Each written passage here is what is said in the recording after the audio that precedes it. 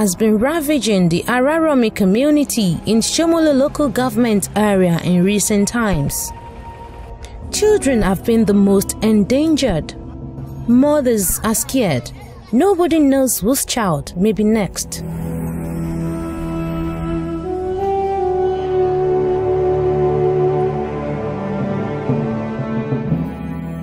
Very recently, there has been an outbreak of cholera in one of our communities, and we're actually sensitizing and actually telling people how to live a healthy life, because we do not want this kind of thing in our community. For us, it is for our children. We really have to take care of these kids, because we find out that a lot of people actually die because of this cholera and diarrhea. These 5 community development associations in the area decided they could no longer bear it any longer. They resolved to give the disease a fight to save their children and the community from this disease. They staged a walk for life to reawaken community members on the need to take care of their wards in this critical time of cholera outbreak. The outbreak had earlier been reported in the Araromi axis of the council.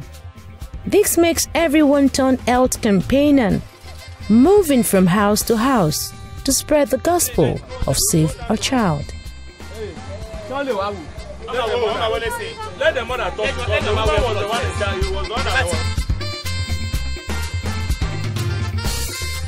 Cholera is an infectious disease that causes severe watery diarrhea, which leads to dehydration and even death if left untreated.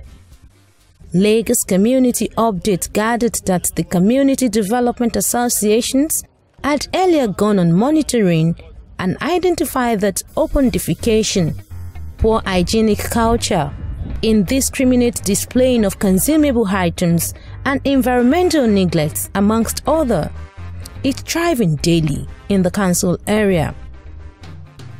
All these shops around this area, there is no toilets. So people are going to the canal to pollute. So we came and go around and we discovered there is no toilet here. Then we came first time and gave him a mandate that toilets must be here. He must build his toilet. You can see, if you watch very well, you see blocks, you see him clearing the place, trying to put things in order to start building the toilets. The inhabitants of this community have had to contend with this ugly trend, but moved by these community champions is yielding positive outputs.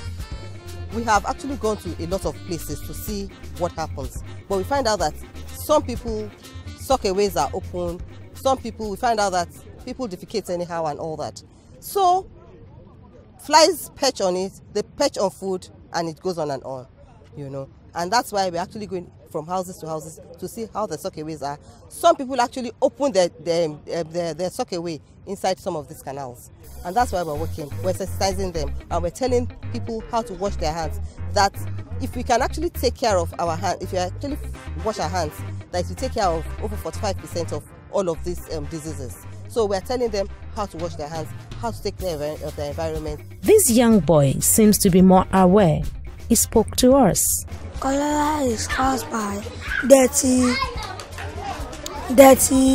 environment. So how do you take care of your own environment? By cutting the grass, raking the gutter, and sweeping the surrounding. They should wash their hands with soap and water after using the toilet, before eating and after eating. Prevention, they say, is better than cure. On this note, community development associations in Somolu local government are hoping that this health work will put an end to the spread of preventable diseases in their localities. About 3 weeks ago, we had outbreak of cholera in this environment due to insufficient of water. You know, then the rain fell for so long a time, and the PSP were not on ground as at that time to come and pick the refuse. So from this, it now turns out to cholera, which we lost about 3 people.